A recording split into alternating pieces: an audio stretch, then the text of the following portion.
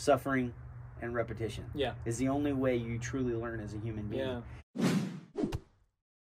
Hey friends, welcome back. My name is Jason. Jason Smith, owner, operator, lead instructor for Hobo Forge Survival. I'm a resident blacksmith with Hobo Forge Survival as well. 21-year special operations veteran, 10 years teaching survival at SEER School.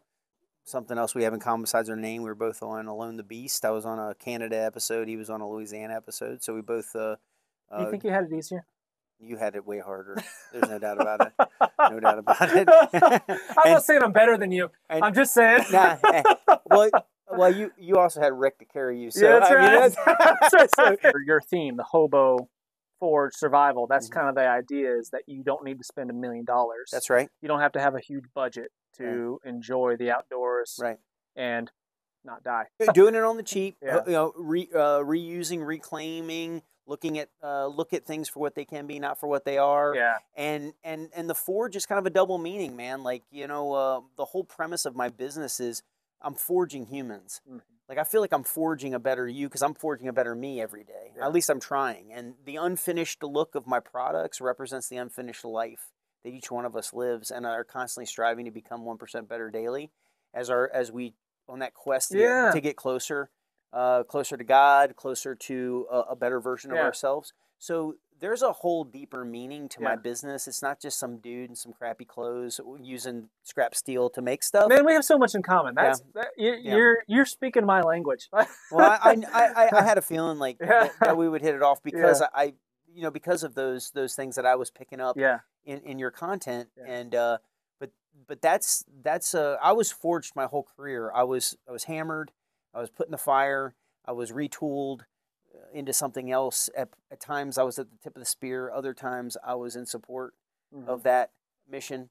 So, I feel like as a human, we're constantly forging ourselves to be a better version of ourselves. We're constantly, in the fire and out of the fire and hammered, in some way, shape, or form by life. Yeah. And screwing up, making mistakes, learning from those mistakes, and coming back stronger from it. That's right. That's right. Yeah. And not being locked into one thing. So and perfection is an unattainable thing. So you shouldn't strive for so much perfection, but be the perfect you. Yeah. The best you that you can be. The best you that you can be. I say the same thing. That's so funny. Yeah. So that's Hobo Forge Survival. That's where I'm at. That's the whole 20-year journey I've been on since I fell in love with the Afghan people in Afghanistan in 2004, and and what they do on an everyday basis that we would call survival is everyday living.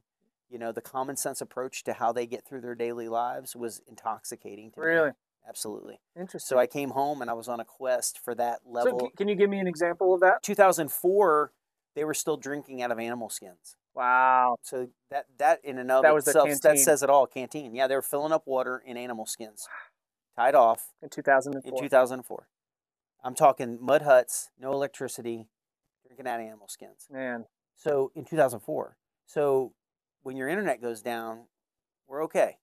When your lights when your lights go out for a little while, you're gonna be okay. You can figure it out. Yeah. But you have to create the mindset, right? It's mindset over skill set, and winners find a way. Like we're gonna figure this thing out. Yeah. Doesn't matter. Yeah, we might not be comfortable. We might not have all the things that we used to have. We can't watch the Netflix. Sure. But we're not gonna die. We're gonna figure this thing out. That's right. And that goes with your job. That goes with a national or natural disaster. With a death in the family. It goes with all of that. Psychologically, if you're not there, it doesn't matter how many skills you have, you'll never come out the other end successful. Right. You think about just to real quick to touch on like the survival and the evasion and the seer aspect of my career. You think about the gentlemen that have been, even the ladies that have been in captivity over the years. By and large, there was a lack of survival skills. Right, it wasn't there. You think about 5 Years to Freedom. Nick Rowe, the creator of survival school, of SEER school, he OJT'd survival for 5 years. Figured it out. Yeah, he invented that school in his head while in captivity in Vietnam. Right. So he went into it with grit, with a will to survive. He never forgot his family. He never lost a reason to live. Right. And he figured it out. Right. So he pioneered that skill set and that mindset. So you think about after him, the people that have made it through those events have done it not because of their amazing survival skill set, but because they had the will to live. 100%. And they figured it out. If I had to pick a partner in some mission, some challenge, whatever it is, I will take the positive can-do guy over the expert ninja every time. Every time. Every single time, because that's what matters. Absolutely. Yeah. You know, people have asked me over the years, man, hey, would I, you know, especially after the show, would I be somebody that you'd be on the show with? And I'm like, no. And I said, honest, you're just honest to it. Absolutely not. And I'll tell you why, because I don't like hanging out with you. Because there's an element of that goes into it. Sure. I mean, it really does. You're gonna spend a lot of time with somebody. You're gonna spend a lot of time with somebody. Sitting around the fire. I hope you like them. Yeah. Because that makes for a very uncomfortable survival scenario, man. Sure does. You know, so I would take somebody I like with no skills. Right. Over. You can show them stuff. Of course. They'll figure it out. We're all always learning. Right. Nobody's an expert at this. Right. You know. Yeah. And I think that the only way that you can truly be an expert at survival is by spending time in that manufactured hardship, like we talked about earlier. Artificial hardship. Yeah, that's right. Yeah. So you have to find yourself in a situation where you're suffering to have a frame of reference to not go there again. Right. You know, to avoid it, because you know it's down that path. Yeah. You know, so by doing that over and over and over again, you callous your psychology to the point where, you know, you can attack a situation so much better. And you can solve problems so much faster because you know where that goes. Right. I'm not going there. I know where that goes. I've been there. I've been there. No, we don't want to do that. Done that. Yeah, we don't want to do that. We don't want to do that. Don't put your finger in there. Yeah, no. Don't put that poison ivy in your mouth. Yeah, you know. I've been there. Yeah. Don't do that. Don't do that. So my question to you is this: is why? I think that's a big, important question that we have to ask ourselves in anything that we do, anything that we spend our time with, is why are we doing it? So you teach survival. You make handcrafted, hand-forged tools, right? Why do you do what you do? Why do you think survival is so important? Why do you think having quality tools is important? Why is it necessary for us to practice these skills when we have electricity and modern conveniences and air conditioning? What do you think? What do you think about that? I think that the only way to grow and the only way to become a better version of yourself is through pain and repetition. You know, pain and repetition creates discipline. Discipline creates a better version of you. And amenities that make our life easier do not create hardship. They do not create discipline. They create laziness. They create complacency. They create a dumber version of yourself when you outsource the responsibility of something in your life to something else. You now become a weaker version of yourself because now you're not responsible for that thing. Now, I'm not advocating not freeing up white space in your day through outsourcing aspects of your day to something else. My buddy Chris Kibler, a mentor of mine, calls it aggravation tax, right? So, hey, I'll buy this. I'll buy this to stave off the aggravation, and then, so I can focus on something else. Certainly, and that could be a tool. That could be a book. That could be a video. That could be a human being that assists you to free up that white space. So I'm not advocating against that. What I'm saying is, don't do that to the level where you become so comfortable that you become inept. Right, and you become useless man, or woman or child. Yeah, you know. So I think by coming into this environment and challenging yourself against nature, Mother Nature hates you with all her heart. She doesn't care if you're cold. She doesn't care if you're hot. She's absolutely indifferent. Doesn't matter. It doesn't matter. You know, and I used to tell students all the time, you know, the fact that something grows there and you know what it is doesn't change the fact that it grows there. Right. The fact that you know what it is makes all the difference in the world. Nature's going to grow stuff, places, just because that's what she does. Right. The only thing that separates you from somebody else is knowing what that thing is. Is it edible? Is it medicinal? Can you use it? Is it poisonous?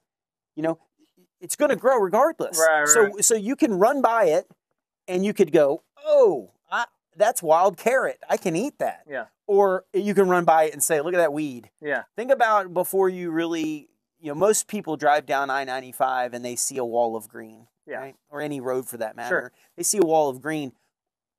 As my journey in survival kind of started taking off and I started being able to identify things, even at 80 miles an hour, I can pick out greenbrier and wild carrot and all the different various species of trees. I can see all the trees. Yeah. I can see them because it is slowed down for me because I know what I'm looking for. Right. If you have no idea what you're looking for, kind of like when we were filming the shelter, if I know what I'm looking for, then I'm looking for straight line. I'm looking for straight lines. I'm looking for characteristics. Right.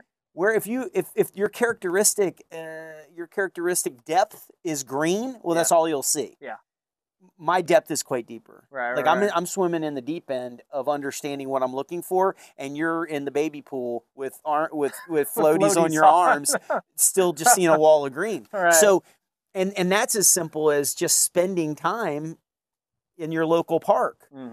Walking around with your phone. Just being curious. Yeah, being curious with a book or your phone. Like looking at trees and looking at the characteristics that set them apart from each other. Right.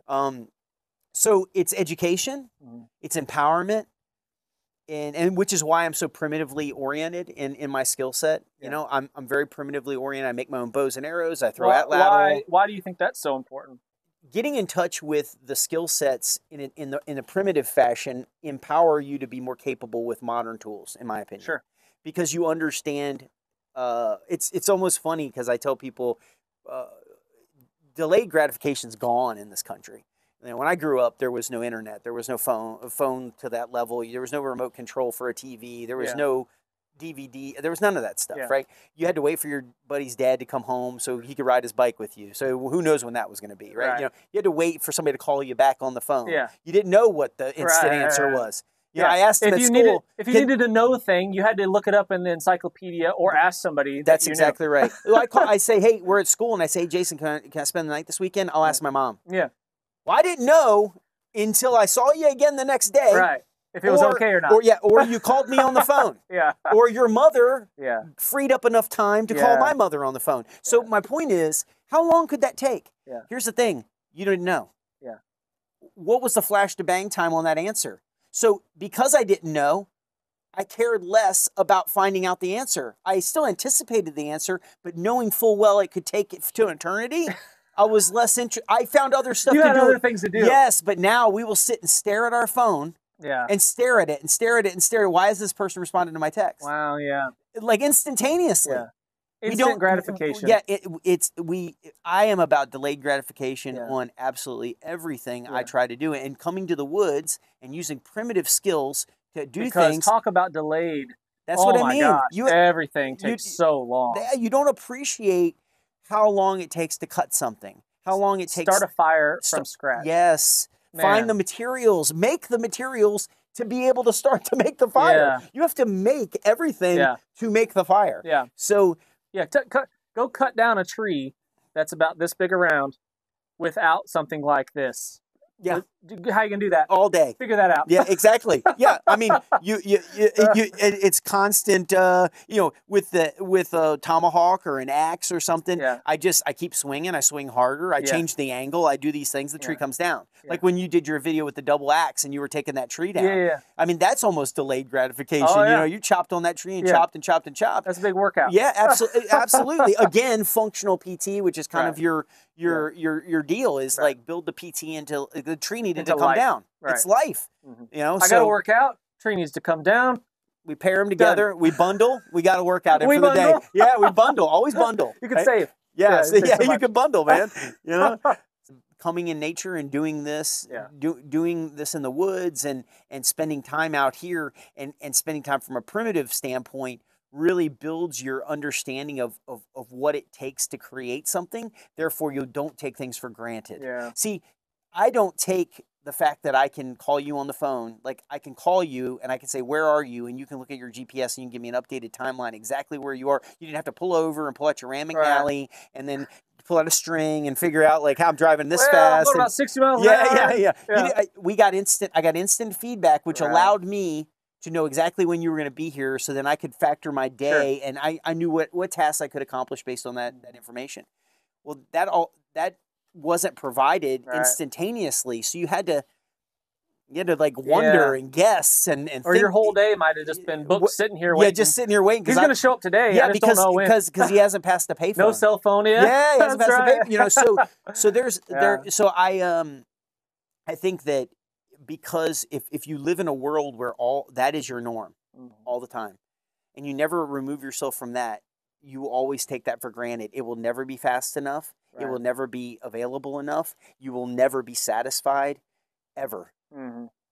Ever. Yeah. Because when's the new thing coming out that's going to be faster, quicker? The next faster thing. Yes. Like, how much faster can it get? Yeah. I can get the answer to any question I have immediately. Why are we still improving upon this? How is it going to get faster? I don't know. Right. No, you're exactly right. Yeah. How are we going to get this any better? Nature, the wilderness. That doesn't even have to be the wilderness. Just be nature, just in and of itself.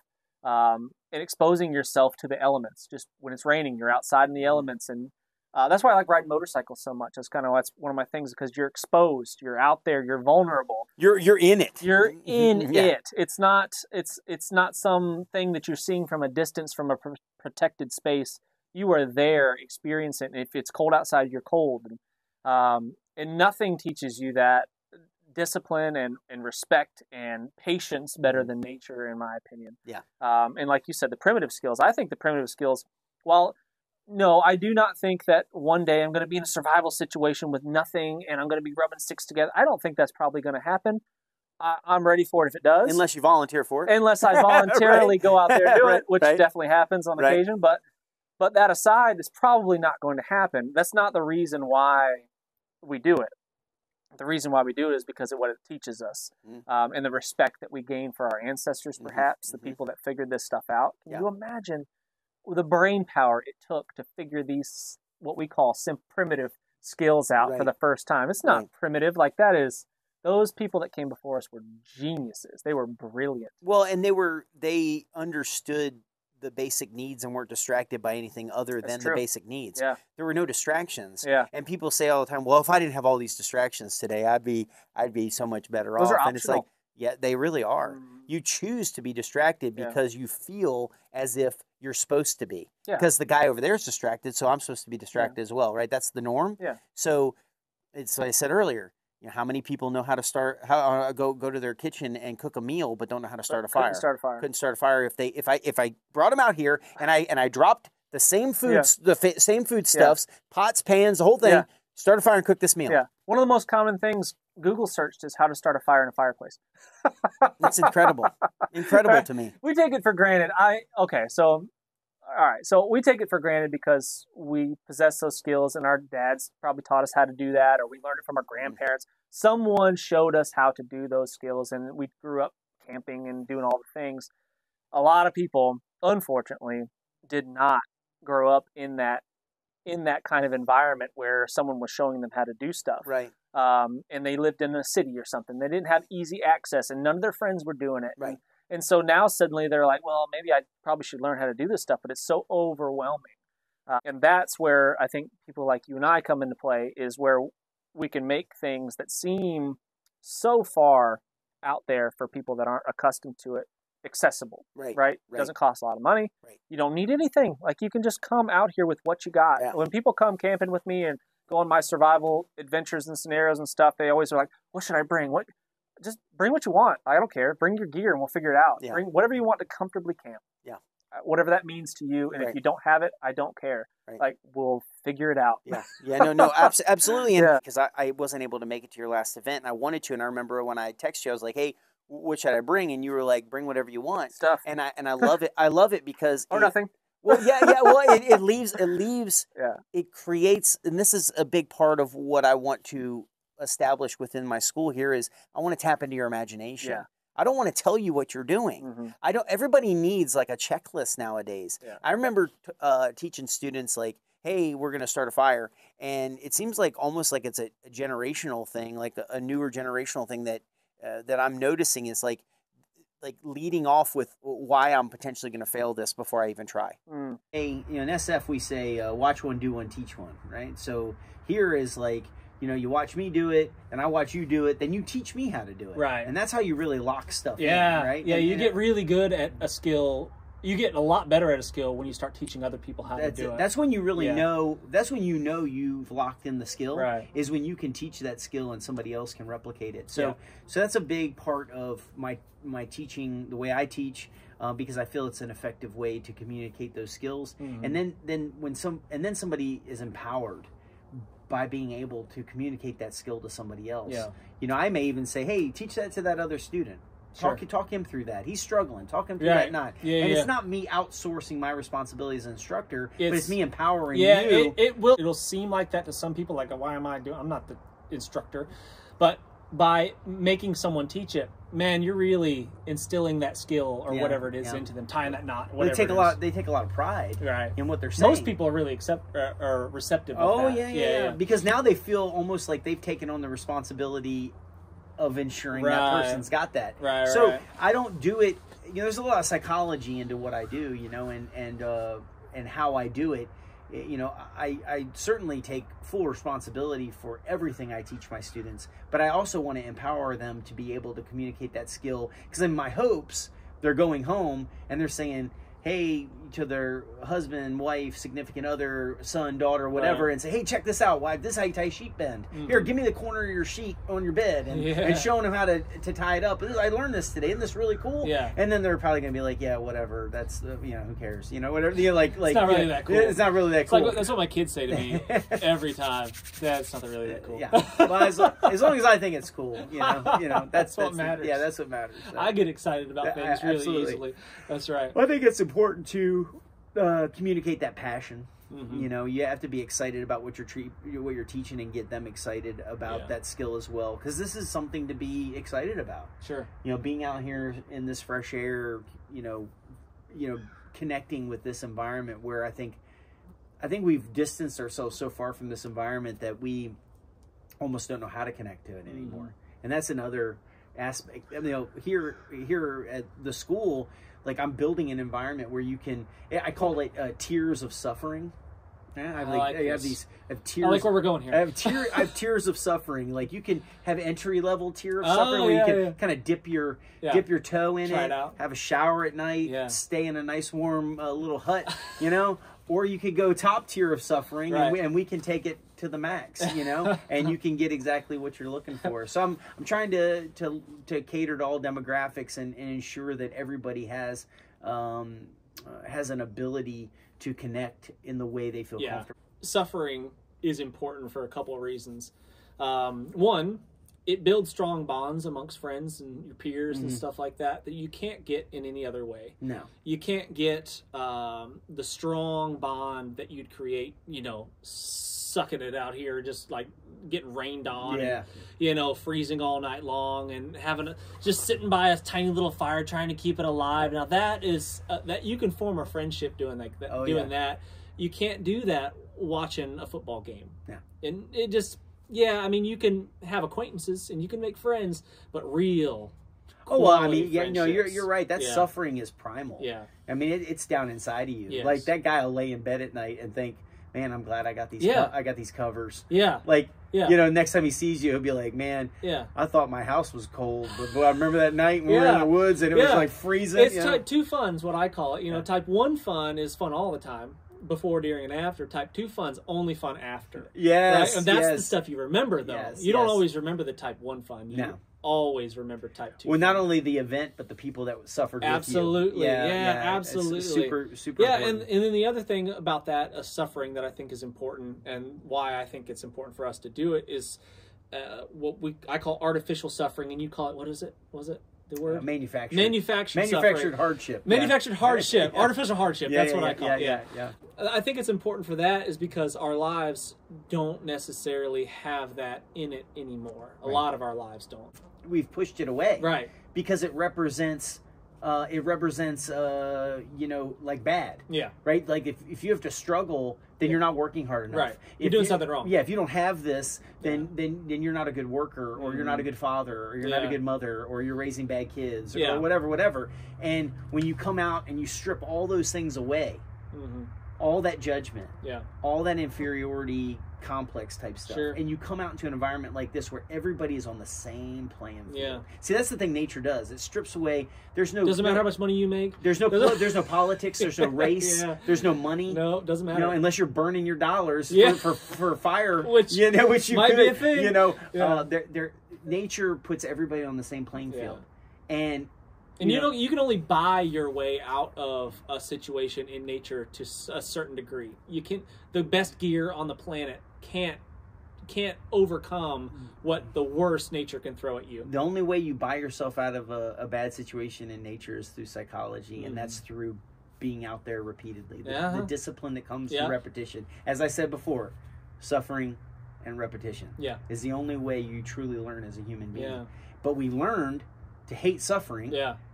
And so we created stopgaps. To avoid it. To avoid at all costs. Yeah. Central heat and air. Oh, I'm a little bit chilly. Heat. Yes, heat. Exactly. It's like 1 degree colder. Like whatever. Yes. It's so stupid. That's exactly right, though. But we've put those things there. So now our uncomfortability is almost not real. Yeah. Right? Like that. Are you really uncomfortable? Yeah.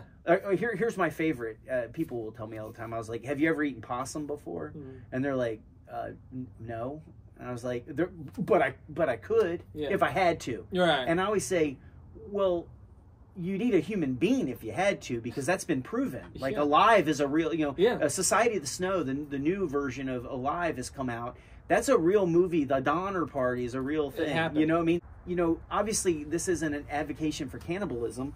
What I'm trying to hammer home is the point that most people have never been truly hungry. Right. So when you say I'm hungry because it's 12 o'clock, are you hungry because it's 12 o'clock, or are you hungry? Just got a little grumbly in your tumbly. Yeah. Or are you looking at the clock and you're like an animal that gets fed at a specific time? Yeah. It's more so that, I Probably think, right? Then you may, or is your stomach now growling as a result of you looking at the clock? Yeah. That's what I'm getting at. You don't know. Right. And you'll never know unless you've ever been hungry. So, funny story, my oldest daughter and my son went camping with me. And when we camp, we don't camp. We're pretty rough. So anyway, they're sleeping under a poncho in the mud, And we went 24 hours with no food. Right. And my daughter's like, no big deal, piece of cake. Like, she's fine, doesn't complain at all. My son is this next day, 24 hours later, he's this pasty white, like hollowed out soul. Yeah. Like, he is legitimately suffering. He's not faking it. Right. He's not feeling sorry for himself. Well, he's feeling sorry for himself, but he's not faking it. He is legitimately not doing well. Right. Because of the lack of calories in his body.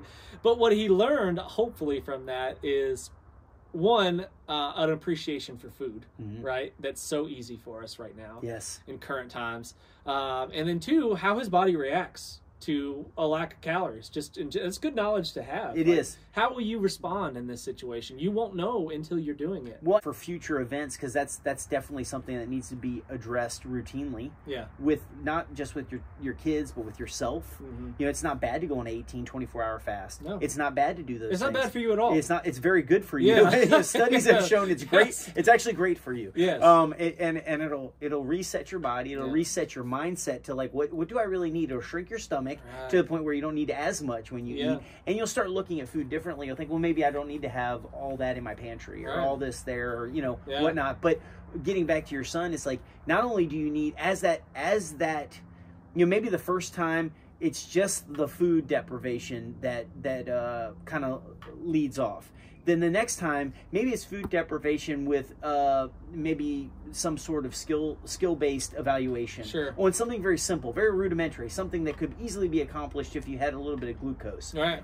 And then maybe it's several things strung together that rely on the success of the one prior to it to make it to the end. And maybe at the end of that is some type of food food. Yeah. So it's like the carrot on the stick kind of thing. And it's like you only get it if we're able to accomplish these things. Right. So then you learn how to focus at that detriment to be able, like when I went to Ranger School and you don't get to eat and you still have to do the mission and you still have to walk the TVD and you're freaking, it's like you're broken. Yeah, man. I graduated Ranger School 31 years ago, man, and it's like it was one of the hardest, most significant events in my life. I bet. And you know, so food deprivation has been introduced to me quite early in my life, and we were very poor when I was a kid anyway. We didn't have a lot of food. So I look at my son and I'm like, you're not hungry. I can show you what hungry. You don't know what hungry is. I can show you hungry and not being hungry. I can show you that. Yeah. You know? I've been hungry before. This ain't it. Yeah, this ain't it. You know what I mean? I promise you this isn't it. Yeah. You know? And you know, it's the same old, you know, hey, there's people starving in the world, you know, you should appreciate that food there. That falls on deaf ears nowadays because I can change the channel when I see the starving people. Right. I don't have to appreciate that, which is sad. There's people that don't have clean drinking water in this world. There's people that still don't know what their next meal is going to come from, you know, and I think that we would all do better as a society to experience a little bit of that deprivation in aspects of our life. You know, I tell you, like once a month, once every couple months, you know, at my house, I shut the power off. I shut the power off. You do this too? No, we talked about this before. Yeah. I shut the power off, and I think we talked about Georgia Bushcraft actually. You know, and I put we go through our disaster preparedness type thing, right? We power up the essentials with the generator. We rotate gas that way. We rotate water that way. We boil water because you know, if the power's off, maybe the machines at the water plant are bad. The water's not going to come out and tell you it's bad. Right. You're not going to know if the water's bad. Just you're not going to know if you're not going to know if there's feces in the water or something like that. So little things like that, without doing a 24-hour starvation event, without putting a rucksack on and wandering into the woods, we're at home in our home. No problems. Nobody's in danger, and we manufacture because you can turn the power on. Yeah, we can turn the power on if we get bored of it, you know, or whatever, right? But yeah, this isn't funny anymore, Dad. Yeah, so I think those events, that manufactured hardship is definitely a way to create a sense of appreciation in your own home, which is the hardest place ever. The most comfortable place. Oh my gosh, man! What do you got? You have to turn your house upside down to make it uncomfortable nowadays, right? That's right. I mean, and who's going to do that? Yeah. You know, who's going to do that? Right. So that's a way to do it. I like that. You know, it's definitely an idea that I came up with many, many years ago, and I did it in a way that was good to empower the family, to give people roles and responsibilities, to give people capabilities that they didn't necessarily want or have. Yeah. It's like, no, your job is to do this. Yeah. Like your job is to rotate those cans. Your job is to, and then when the event happens, you know, we eat the stuff that needed to be rotated. That's right. You know, and it's a way to get rid of, you know, and check for weaknesses. And stuff like that. Well, and then we sit in the AR as a family. We turn the power back on. We sit down as a family. It's almost like playing a real world board game. Right. That's how I look at it. It's like a game. Yeah. But yet you're going through all your systems. Yeah. And you say, what were we lacking? What did we wish we had? And my son, obviously, he's always like, well, video games. Yeah. Well, those are so low on the priority list, son. But not even close. Not even close. Yeah. But I got it. I knew what you were going to say. Yeah. So you weighed in. You know what I mean? So I mean, were you lacking in your basics? Right. Did you have water, shelter, fire, food? Yeah. Right. Did we have signal in case we needed help? We had somebody at the house that needed assistance. Something, yeah. Yeah. Did we have that figured out? First aid. Does everybody in the house know how to put a tourniquet on? Right. Like these are things that families can do without going to the woods. I agree. Yeah. You know. And yeah, that's good. I haven't done that with my family. I've talked about it with them, but I haven't, you know, switched off the power and said, let's see what happens, kind of thing. Always kind of prepping for that, but never really tested it per se. So I need to do that. That'd be fun. And don't even let them know. No. Just turn it off. Yeah, and then you start asking questions like, hey, where's our extra water? Yeah. Does anybody know where the extension cord is for the generator? Yeah. Does anybody know how to start this generator? Yeah. Where's the gas for the generator? Right. Here, can we put this 2-cycle in there? Yeah. Because you send your son out to put gas in the generator, and what's he dump in there? Diesel? Diesel in the gas generator? Or 2-cycle. Right. So these things are opportunities to see gaps in people's understanding of the play of the problem. Yeah. And it also, and then you as a father, you sit back and just go like this. Yeah. Well, what are we going to do? Yeah. Problem solved. What are we? I love it. What are we going to do? That's right, because what's going to happen is you're going to turn the power off, and everybody's going to go like this. What do you do? What do we do, Dad? And it's like, and then you sit back and you go, I don't know. What do we do? What do we need? Yeah. Let's talk about what do we need. Yeah. And they're going to say we need power. They're going to say that's going to be the number one thing they say. Nobody's going to think about clean drinking water. Right. Nobody's going to think about taking a hot shower. Yeah. They're going to say we need power. Right. Because power represents comfortable. That's it. And normal. And normal. Yeah. Right? Power is the hum, the vibration of the electricity. Yeah. Is wooing. Yeah. To you, right? And as soon as it turns off, it's empty. You have this empty feeling. The house is quiet. There's no vibration. So you feel it's weird. It feels scary. Yeah. You feel like you're not even in your house anymore. That's right. You feel like you're in this abandoned place that's getting cold and like you're right, and you don't even feel like you can do anything. Why am I so cold? Yeah. It's like how are we supposed to make coffee? Yeah. Like, what do we do? Yeah.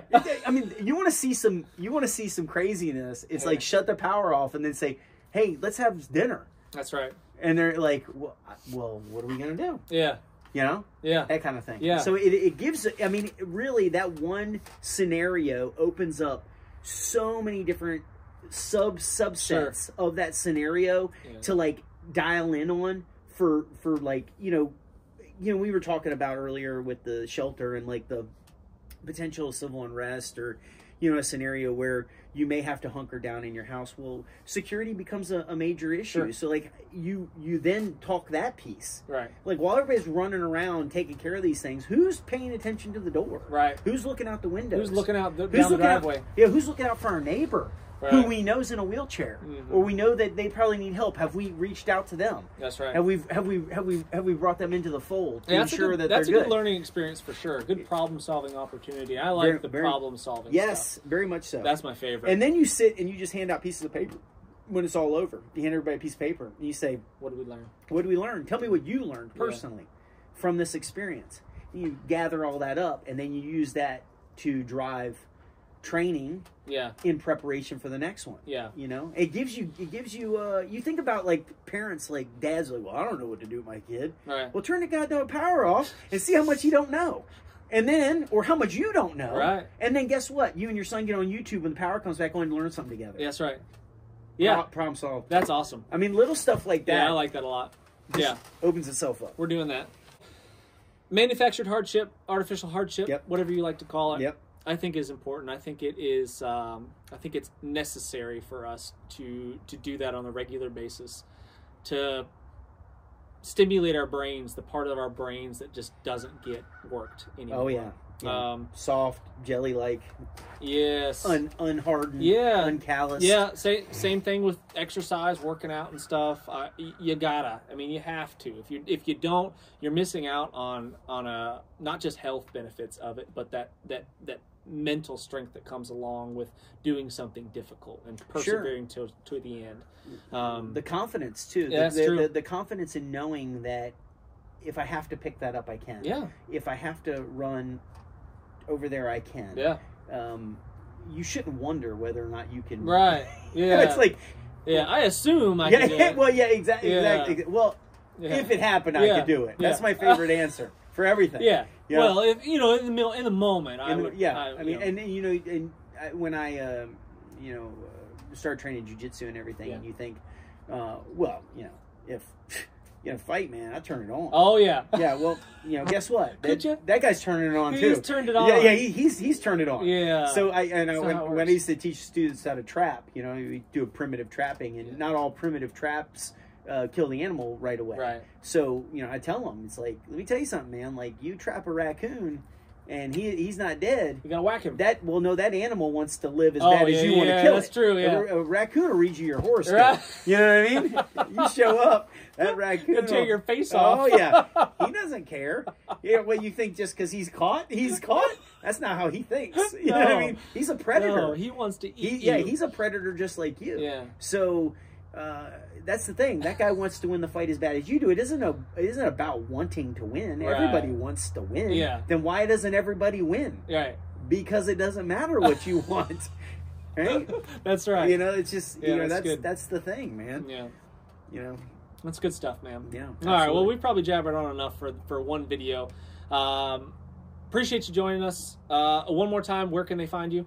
HoboForgeSurvival.com is the website. Hobo Forge Survival, or Hobo Forge _Survival for IG. And here in Cameron, North Carolina is my school, so you can always come out and spend some time with me out here. Spend time with you in person. Absolutely. Real life person. Real life. Yeah. Let's hang out. Not just on a screen. No, let's do some training. All right, guys, thanks so much for watching. Really do appreciate it. Thumbs up, please. Subscribe if you haven't done so already, and can't wait to see you on the next one.